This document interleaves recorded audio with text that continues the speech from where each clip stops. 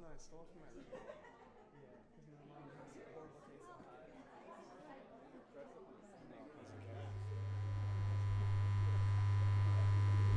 I was in Korea one day in front of a convenience store. They usually have these big signs with the light really bright, and there's a lot of insects that kind of like follow this light and land on the sign. I was just sitting there outside and there was this huge moth. It landed on the sign. I saw how beautiful the moth's print was. Butterflies and moths, they're the same insect but have such a different perception. Some of us just need a little bit of light to really truly shine and show our true beauty. When I had that in mind, I went to the studio with Sweater Beats and we started writing songs from that.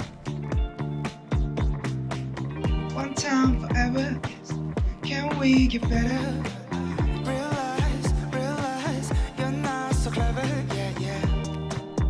Yeah, I almost want the tone to kind of like change there. I think that message is more accentuated when you like punctuate it. I think how Moth came about, because we didn't know. We weren't writing for anything, I think, at that point. It was side effects when I brought the moth concept. Oh, yeah. Do you remember? I was like, yeah. I told you the whole theme, and Molly was there too, actually. Molly wrote side effects with us. That's why we incorporated like moth and butterflies into the lyrics of side effects. I think Come Down was actually the track that kind of aligned us. And then after that, it became a lot easier. Tell me your story. Tell me what I'm supposed to do.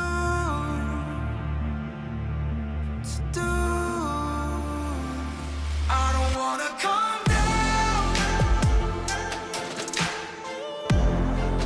Come down. I'm the Mothman. All the moths want me. I'm the light shining them right now. There we go. Just making it up as we go. Can I just say, this is the first time I heard that your mom was stoked about these songs. Yeah. And the mom test is super real. I show my mom stuff. She's also the same. She's like, eh.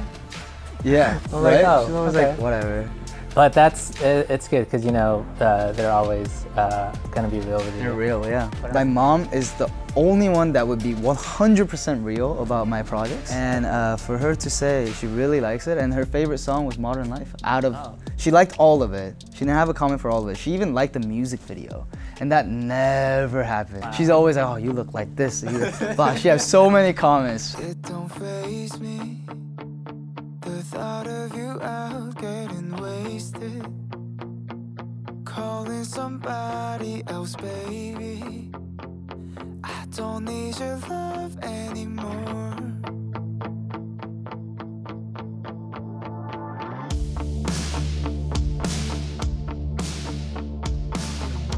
I feel like Moth is the best representation of who I am now, what I feel, and also I think it could fit to anybody else's story, whatever you guys are going through. If you could relate to it, that my job is done then. It just don't faze me at all. I'm actually very excited for my solo tour, because first of all, it's my first one ever without the group. That's exciting, and you know, butterflies in my stomach, moths in my stomach.